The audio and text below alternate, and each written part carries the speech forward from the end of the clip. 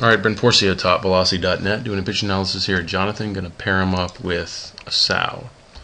Take Jonathan here in his leg lift. Take a sow here into his leg lift. Okay. It's become more conventional lately to really push the hips out coming into your leg lift. As you can see, Jonathan really, as he's coming up, he starts rotating hard to push and lead with the hips. The thing is I'm more focused on the force vector.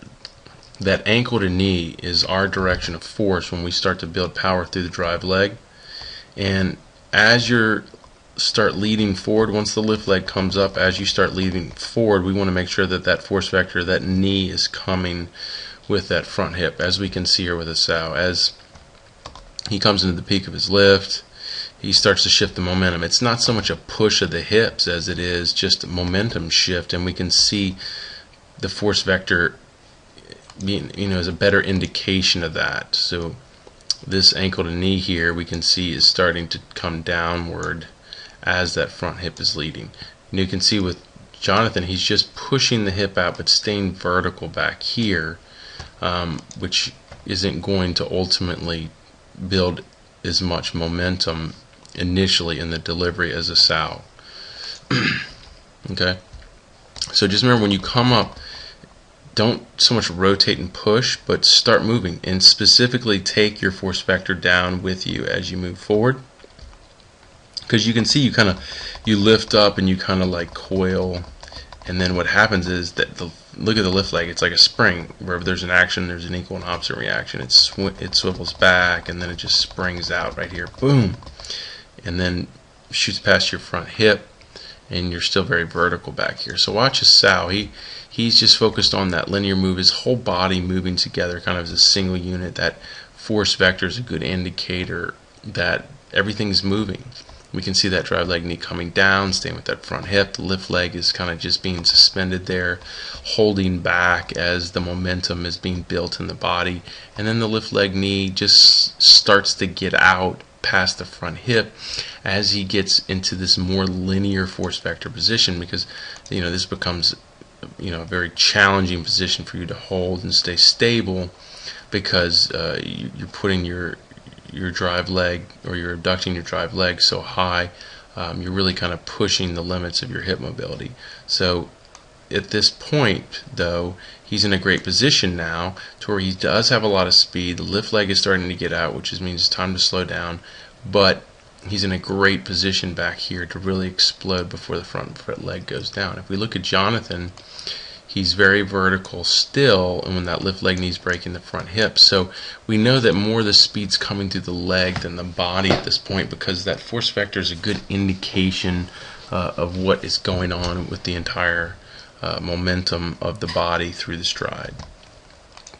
Okay, so at this point, we're going to have to take Jonathan to go, he's going to have to continue to reach out and open up to get this down in linear, and he finally gets it linear here, but he's so far extended out front, he's starting to get really extended off the drive leg. Weight is starting to shift too far forward. Now he's kind of throwing off that balance, or that that good stable position sitting over the drive leg, so he can really build power through there. And really, now what's going to happen is he's going to just put down and whatever momentum that slung him out from that lift leg, as it moved out past the front hip, that momentum is going to kind of pull him off the mount and not be so much of a drive. It's just kind of, he's being pulled off by the momentum in the front leg as it goes down, and you can see here there's a lot of force pulling that back hip down. There's no driving forces there, so we see a lot of force coming in this direction here. Now watch the sow. It's going to be just a very different approach. He's going to stay closed as much as he can, and then start to move into extension, start to power through the back side.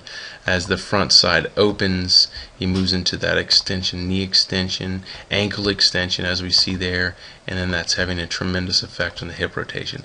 As we can see, the hips are rotating before the front foot lands, which is really key for high velocity pitchers. This is what they do really well. They can get their hips rotating before front foot strike, and that is a product of the leg drop. That's a product of triple extension, pushing extension into the knee, into that ankle, and then ultimately that's going to kick through to the hip flexor, specifically as the front leg stabilizes and those hips slam open. And this is, we know, is characteristic of high velocity pitchers. They get these hips open early and faster post front foot strike than low velocity guys, which we see here with Jonathan. That front foot is coming down, and we don't see the hip rotation coming through the backside that we did here with Sal. So when he lands, then we have to wait for the hips to come through, and then you can see finally there the foot gets fully extended, the drive leg, everything gets fully extended. But notice what's going on at the same time that the hip is finally pushing through. We see the shoulders and the torso moving with it. And we know that's not characteristic of high velocity pitchers. High velocity pitchers, they open the hips while the arm is cocking. So you'll see the hips open, arm cocking. Hips opening, arm cocking. This is characteristics of high velocity pitchers. That's the essence of hip shoulder separation.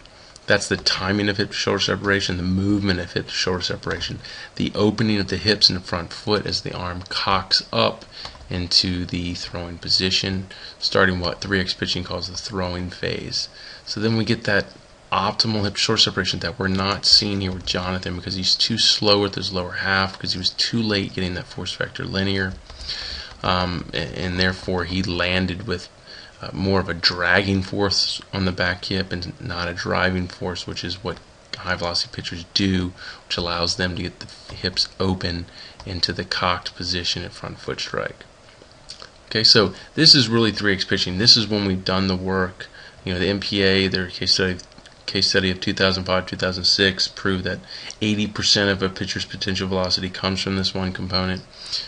And if we haven't been able to implement much hip shoulder separation at this component, it's really going back to the drawing board. It's really working everything from lift to front foot strike to that component and trying to ultimately put the body in this position.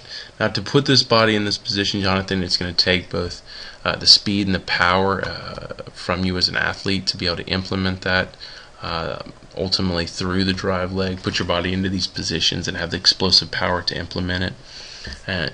And at the same time, of course, you know, you got to understand the movements, you got to feel the movements, you got to know how to implement the movements, put the movements into your delivery, and ultimately we got to get them to a point where we can do them at an autonomous level, to where we're not really thinking about it, because that's the only way it's going to be efficient and ultimately have a significant effect on the ball at the end. So you can see, once we do this, once we are able to implement these key components of high velocity pitchers, triple extension before front foot strike, the hip rotations during the cocking, the arm cocking, creates that optimal hip shoulder separation. Once we are able to do this, we put ourselves in a high velocity category, and at that point we have the torque, the torsion in our body that's going to, as long as we stay stable in this front leg, that is going to then accelerate the forces up the body by rotating the shoulders higher than the rate of speed of the hips. And that's going to push the chest into forward trunk tilt and the arm into optimal external rotation. And then the arm is going to then explode into early internal rotation pronation as we continue to extend and stabilize the front side through the drive leg. And then you can see here Sal finishes perfectly in that high velocity category. Now, as far as Jonathan, we see the hips and shoulders rotating together. We don't have that torque, that torsion, that force multiplier that's multiplying the forces up the body. We can see he's getting late external rotation, even though it's not great footage, but we can see the blur in front of the face. We look back at a Sal here. When the arm hit full external rotation, he was behind the head, which is common of high velocity pitchers.